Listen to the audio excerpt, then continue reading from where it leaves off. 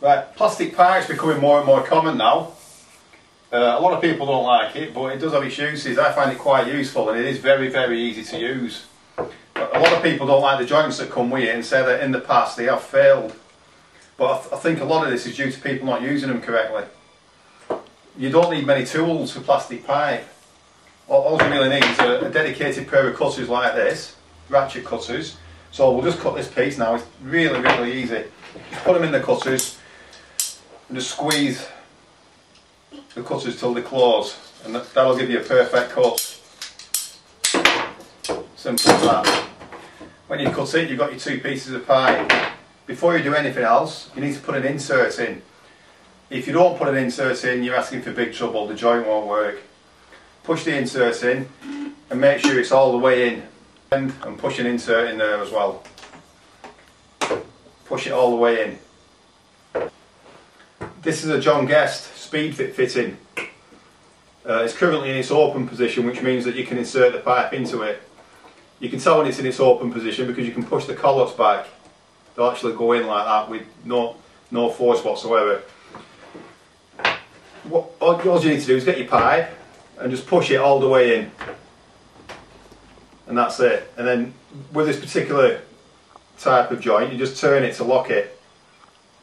And that's locked now.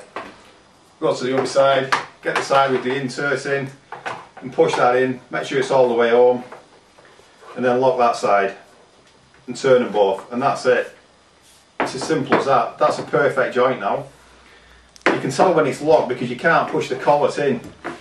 These two collets here actually release the fitting, so when it's locked you can't release it. You can't get the pipes out. It's impossible to pull those pipes out now. If you twist the locks on the fitting to unlock,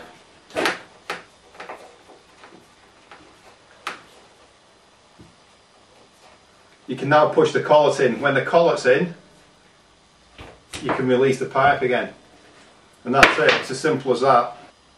That's how easy it is to make a joint with a Speedfit fitting, with a push fit fitting. Another advantage of plastic pipe is that you can use it with compression fittings.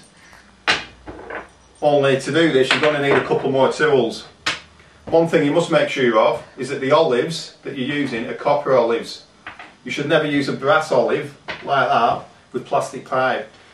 The force required to crush a brass olive is a lot more than what you need for a copper olive, and that's why we use copper olives on plastic pipe, because they crush a lot easier. So to make a joint with this, just get your nut, place it on the pipe, put the olive on. Again, make sure that you've got a pipe insert, then push your fitting on, push it on, tighten it up, do the same with the other side, put the nut on, slide the olive on, push it all the way into the joint, then tighten the nut up, finger tight. Now all you need to do is nip it up.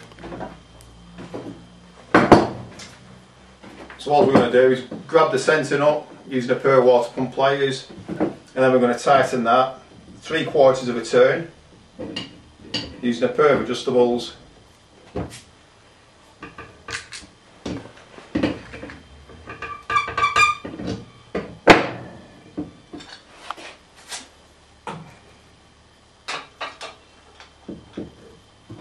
And the same on that side.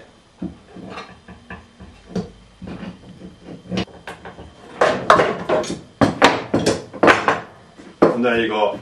You've got a compression fitting on plastic pipe, which is perfectly acceptable.